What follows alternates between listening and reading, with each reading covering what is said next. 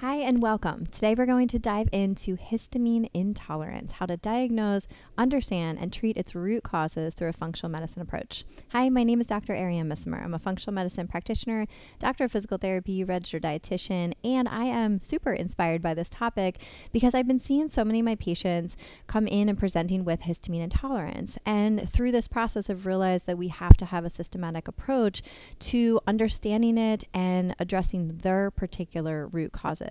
So what is histamine? Essentially, it's a chemical that's involved in our immune system, in our digestive system, and our central nervous system. So essentially, histamine is released by the body by basophils, which are a white blood cell that's composed of granulocytes. These are found within the mast cell. So both the mast cells and the basophils are going to lie near the connective tissue, which is where histamine is ultimately released for a potential foreign invader. So the release of histamine is going to make it easier for white blood cells to pass through the tiniest little capillaries, which then can target and attack foreign invaders as part of our overall immune response. So how does the body break down histamine? When we're referring to a histamine intolerance, it's essentially resulting from an imbalance between the amount of histamine that is being produced and our body's ability to break it down. So in the central nervous system, histamine is mainly broken down by histamine N-methyltransferase, which is more genetically influenced. And then in the digestive tract, histamine is mainly broken down by the DAO enzyme, diamine oxidase. So due to a variety of reasons, our bodies might not be able to produce enough of one or the other or both, which can create a histamine intolerance. So histidine is one of our essential amino acids, and that is going to be the precursor for histamine. So that is broken down via L-histidine decarboxylase, and then histamine will be broken down further via the DAO enzyme or HNMT. So when we have activation of these mast cells and produce a histamine release, this can be related to microorganisms, allergens, drugs, toxins, physical stimuli. And because there are 4 different receptors in the body that are located throughout the body, as I mentioned earlier, can have this very widespread systemic effect. But you can conversely have one person that's experiencing allergy symptoms, sneezing, wheezing, congestion, and you could have someone else who's suffering from extreme anxiety, which is going to be someone that I'll talk about later in the presentation. So from a brain and central nervous system perspective, you can have things like headaches, anxiety, insomnia. You can have stomach issues because of the release of gastric acid from histamine. So you could have things like acid reflux. One of the most common symptoms of histamine intolerance is actually bloating, and this is because of the association with SIBO. From a nasal perspective, as I mentioned, you could have all of the allergic type symptoms. You could have skin issues such as itching or flushing or hives. You can have blood vessels that are dilating and swelling. You can have wheezing associated with lungs. You could have hypertension. You could even have things that are related to the uterus.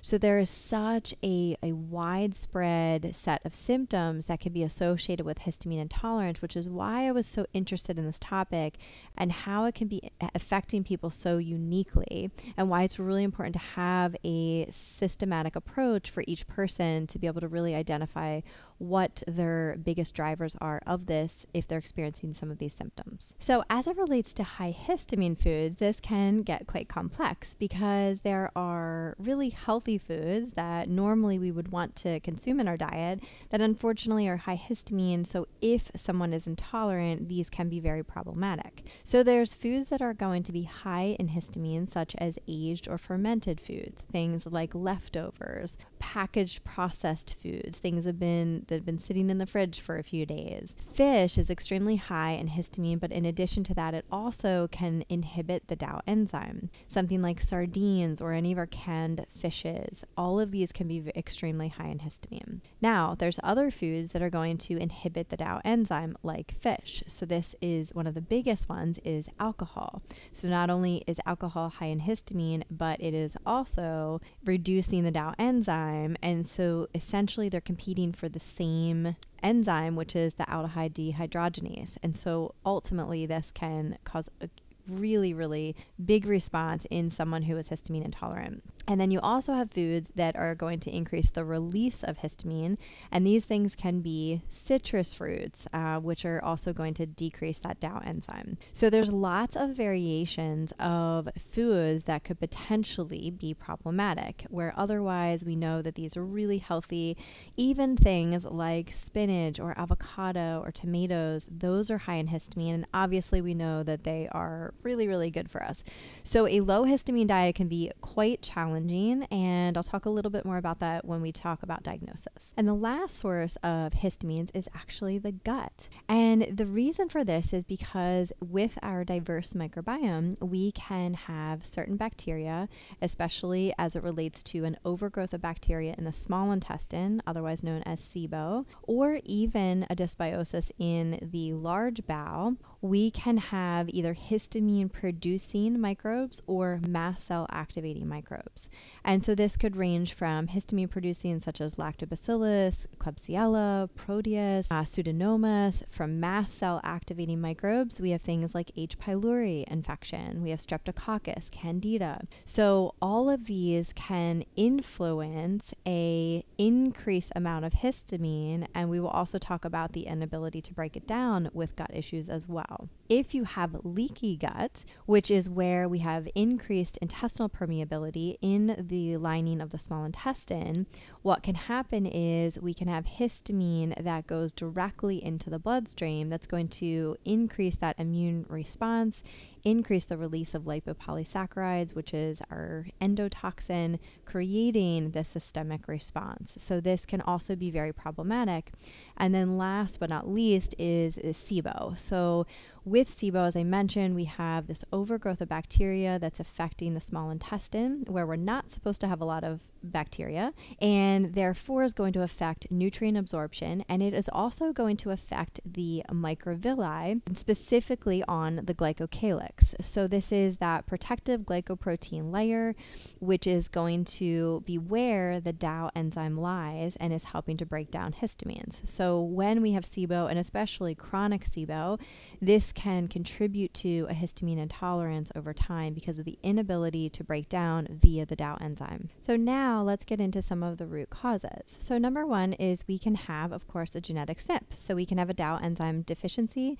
And in this case, there has been noted that there is over 85 different SNPs located on this particular gene. So we do have to recognize that this is a possibility. So genetic testing can be valuable if you have undergone all of the proper testing and you still are at a loss for where this person is as it relates to their histamine intolerance. And of course, we want to consider medications because there's medications that can actually increase their histamines and also can affect their ability to break them down.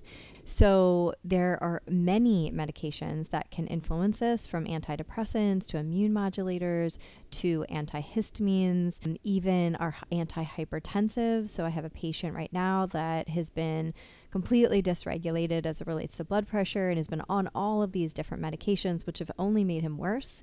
And I believe that that is primarily because it is inducing some of an increased histamine issue. And again, he has an inability to break it down. So we also want to factor in all of the things I just mentioned as it relates to gut, but just to take that a step further. So we want to remember SIBO is definitely a huge root cause. So it is something that I'm always looking at first to determine, is SIBO the issue, and is that what we need to focus on addressing first so that we can address their histamine intolerance?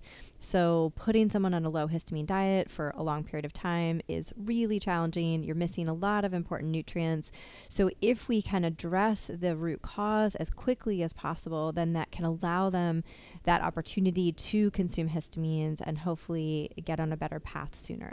As I mentioned with leaky gut, we have that increased release of histamine into the bloodstream because of the increased intestinal permeability. And actually in people with celiac disease that are not responding, so non-responders to treatment, in up to 50% of people, it's been shown that there's a histamine intolerance. So, of course, when we're thinking of celiac, the longer you have celiac, it's destroying the microvilli, and it's destroying that, it's influencing that glycocalyx, which is going to affect the DAO enzyme. So it completely makes sense that there would be a correlation there, or could be a correlation there. But we also can see that in non-celiac gluten sensitivity, that there is also often a correlation, even though that's only 8% of the population, there's also a correlation with histamine intolerance. So now that we've laid a little groundwork, now we can talk about evaluating histamine intolerance. So one of the things that I've found really helpful is doing a histamine intolerance questionnaire. I find this to be really helpful for me as well as the patient, because it allows them to organize their symptoms and their potential foods that they're consuming or medications that they're on, to be able to get a better sense of if there is a correlation. And a lot of times it's very enlightening for them, and of course always valuable for me. You can look at the DAO serum values. This is not necessarily the best biomarker, but it could look at a more complete picture. We of course can consider our polymorphisms, so this could be specific genetic testing. This might not be the first thing that you do, but it could be on your list of evaluation. One of the gold standards of evaluating histamine intolerance is actually doing a 2-week elimination diet of histamines. So this can allow you to see, does the patient's symptoms improve over this time period? And if so, then you can begin to evaluate in more depth. Some other things that we want to think about, though, are, of course, ruling in or out allergies. So someone could have allergies in addition to a histamine intolerance as well. And so you just want to make sure that you're looking at all of these different aspects. That, of course, would be as it relates to blood work. And then tryptase can be helpful in the diagnosis of either mast cell activation, which is where tryptase would be elevated in a particular flare, or if tryptase is consistently elevated, then that can be suggestive of mastocytosis, where there's this constant activation of the immune system as it relates to histamines. So all of these things are really important. So I will typically prioritize the questionnaire and the diet if I'm pretty sure that that's where we're going with this. I'll just explain to my patients that this is a really easy test. Hey, let's just do a couple things to see where we need to go next. And that would be before we move into other things. So I refer to these as more of the direct measures of looking at the histamine intolerance or ruling things in and out. And then we could go into more of your indirect, where we're beginning to look at root causes. And of course, this could really be expansive, but the things I want to talk about today are, one, a comprehensive stool test. So this is going to give us a really great idea if there is histamine producing or mast cell activating microbes. If there's something like H. pylori that can drive histamine intolerance, we could do SIBO testing. So if we do the stool test and we see the SIBO pattern, and it's also correlating with their clinical presentation, then we can do the SIBO test to confirm that, or again, rule in or rule out. And these are just, again, some measures, but we do want to really understand, what are all the things related to the gut that could be happening. So is there leaky gut? Is there a non-celiac gluten sensitivity? Are there antibodies to gluten that we all can see in the stool test, which is really nice. Now I'd love to share a case study with you that really brought a lot of this to light for me and helped me to really look at histamine intolerance through a different lens.